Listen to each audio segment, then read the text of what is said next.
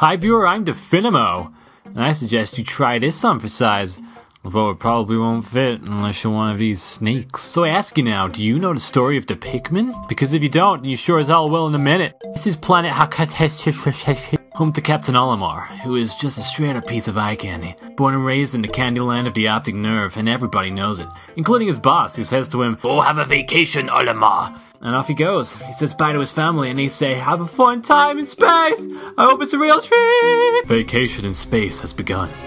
This is where Mr. Olimar will be sat for about a month. No! Let's just establish a proper understanding of the situation here. This is the only meteor for millions of miles. And so the ship breaks up into dozens of pieces, falling to the surface of the planet like a meteor shower.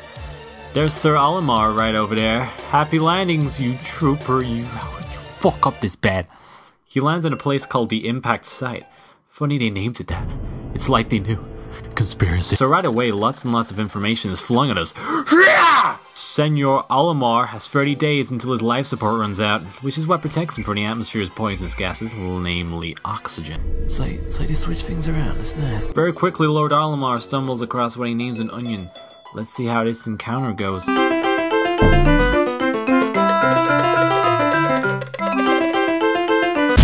Wow, it's a glowing plant. I'm gonna pluck it. Oh, this is our first Pikmin, or as I like to call it, the thing I sometimes see when I chew on magical mushrooms. Time to use them for labor. With one Pikmin, we can pick up this object that has a number 1 in it, and make more Pikmin! When we manage to get 5 Pikmin, we can pick up this object that has a number 5 on it. It's like they knew. And with 10 Pikmin, we can move this barrier, bringing an end to years of segregation, and we have to watch them slowly shift it until it is perfectly in line with this sloped rock position over here. I could use this time. Alright, I've not eaten in like 20 minutes, so let's just see what's in here. What the fuck are these? Lime flavored Doritos? Ew! My god, there it is. The artifact that we have been looking for. Okay, now it's time to carry this to the ship.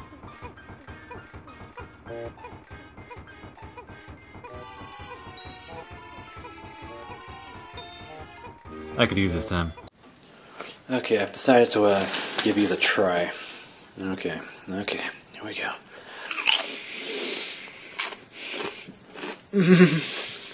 Oh, I mean, they're not bad, but I'm not really a fan. Now the next problem is how do we connect? Oh right. And when the sun sets, we must fly into orbit to avoid the creatures of the night. If we have a look down there, you'll see what I'm talking about. With an engine, we can enter the Forest of Hope. We're trapped between 2 large barriers. Great landing spot. Bitch. Pikmin, wake up! We need to knock down a barrier! And down it goes. Now we must wage war.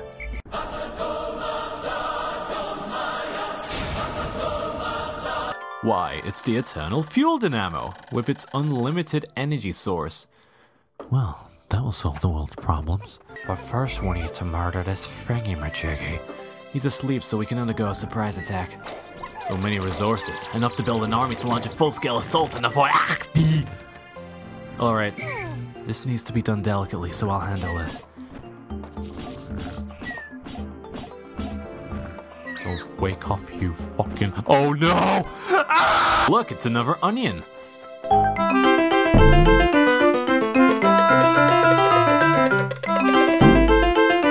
This motherfucker's yellow. Look at his fucking ears. All the better to hear you with, you little red fuck. And on the 3rd day, they landed again. Yellow Pikmin have the special ability to carry rocks. Incredible. But these rocks are not just any old rocks. They explode. Explode.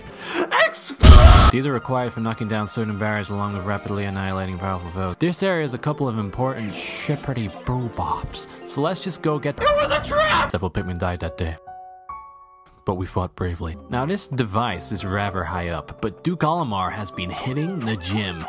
No wonder he's such a stud muffin. And he's able to throw these guys like they're Class A drugs that he can't be seen carrying. Now that we have the gear, we can travel even further. The forest naval. Yeah, welcome to the cool part. I can't. Now, did you know that red Pikmin are fireproof? That means that your fire style jutsu won't work on us. My god, it's another onion.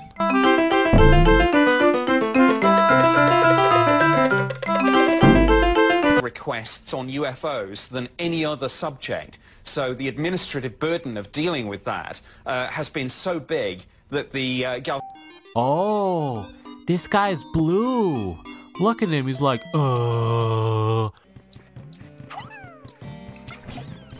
Just hold up a minute. Who the fuck is this motherfucker over here? What are you doing?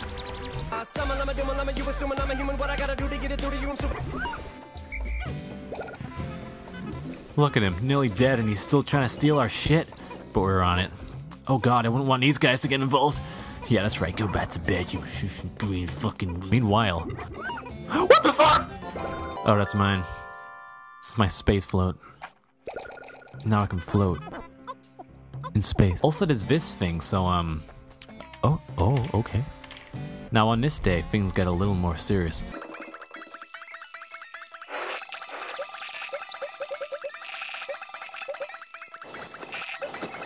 I have come for you, Mushroom Man! Oh, so it seems that he possessed the Omega Stabilizer. However, he was not the main enemy of this story, no. Although it was enough to give my ship this spinning thingy. But now I must launch an attack with my army of yellow Pikmin. We proceed through this barrier that was taken down by an earlier bomb squad. The area looks clear. Let's just make sure it's not a trap of any kind.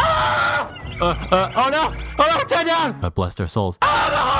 We must fight through this and stand strong. Hooray, we won! Go outside the light, woo! But we need the red Pikmin to carry this because of the fire traps outside. Okay, let's just be careful. No! Customs lock. The thing that reminds me of the mist wiped out a third of our 12th yellow Pikmin regiment. But do you think that's it for the drama? No. I promise you that we're just getting started. Yellow Pikmin drowning, blue Pikmin save them. Get our shit together against humongous rappers. Each thingy acquired, just don't wake up the thingy machinery. Phew. Now it's time. Time for what, you ask? To step foot into the most hellish level that the game has to offer. I'm talking about none other than business brain. The terrain in this level is predominantly water, so blue Pikmin have quite a significant role. First we get a repair type bolt. Everything is going well. All's good in the hood. No danger or doom. Things look at worse, by the way. That's sort of what I'm hinting. This beach over here contains the massage machine. Now the blue Pikmin cannot carry it yet because they first must build the bridge. They cannot carry it through the water. This isn't because objects can't be carried through water, because they clearly can. You see? You see? In the forest naval, there are loads of shortcuts that could be set up through which Pikmin could carry things. Otherwise, they just go around. This meant that there were plenty of routes that could be taken. It's a delicious game mechanic. However, when water's involved, this game mechanic is sort of thrown away, which is actually fair enough, because otherwise the route that the Pikmin would take would have to depend on whether they're all blue or not. And that sounds like it would be rather complicated programming, and that's why I must accept the need to build this bridge. Or not down this barrier here instead of going around it. But that's just an issue of time, and we have enough of that. The real issue is the inhabitants, or as I like to call them, the bitch-ass motherfuckers who violently wreck your shit. One example is this guy. He's pretty similar to these guys, only hunkier and chunkier and more ghetto. Now they're faster and they die slower, which is problematic in itself. But when you kill it, you gotta take it to the onion real fast, because otherwise, he'll come back to life. And there's only one way to describe that phenomenon. And there's these guys. They don't harm you directly, but they really like to blow you into many hazardous things. And there's this mechanical spider thingy. Dude, just be patient. I'll be there in a minute. This guy fires rocks out of his face. It looks like a spider. Maybe you'd expect web, but nope. Rocks via face. Now his metal exterior makes him impervious to straight up attacks. So let's look at the science. Okay, he needs to inhale before firing the rocks. That's kind of like a sneeze. When you sneeze, you gotta breathe in so there's enough air in the achoo to get rid of whatever the fuck is messing with your nostrils. In this case, the spider needs enough air to launch the rock. However, if he gets the rock ready but doesn't manage to breathe in enough, then either the energy converted to produce the rock will destroy his innards, or he'll release the energy as heat via convection, which will require him to expose a part of his innards. So let's block the inhalation process. Well, what do you know? It was the ladder. So now we just need to attack the orange bit. And he's dead. Roz! What's this giant egg? No, it can't be. We cannot let this egg hatch. I'm gonna grab my Pikmin and destroy this fucking... Oh, holy Virgin Mother of God. He's going after the... No, I can't do it. Game over, man.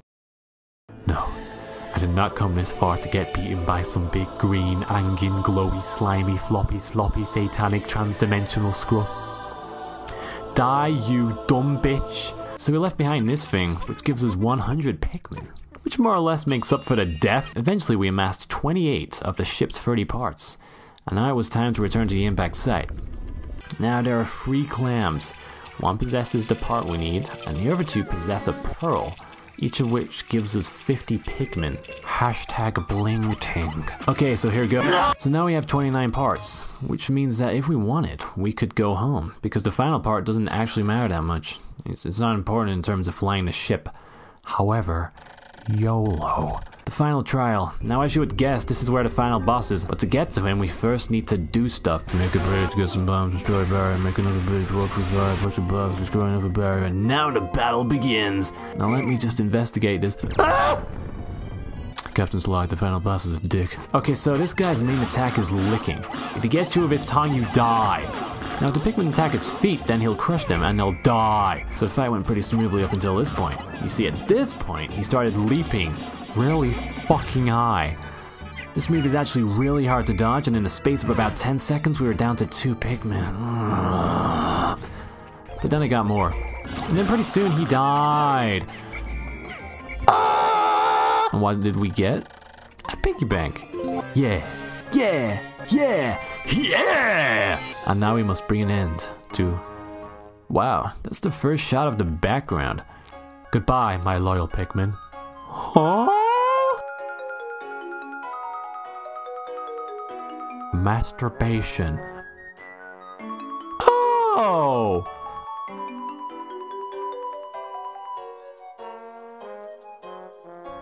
Pikmin can't masturbate. And now we see all these differently colored onions, but nothing like that is ever introduced in future games. But now we can learn the actual names of the creatures that we have faced, along with some Pikmin dubstep.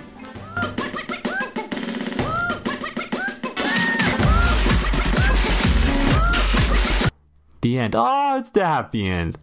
I'll be seeing you later.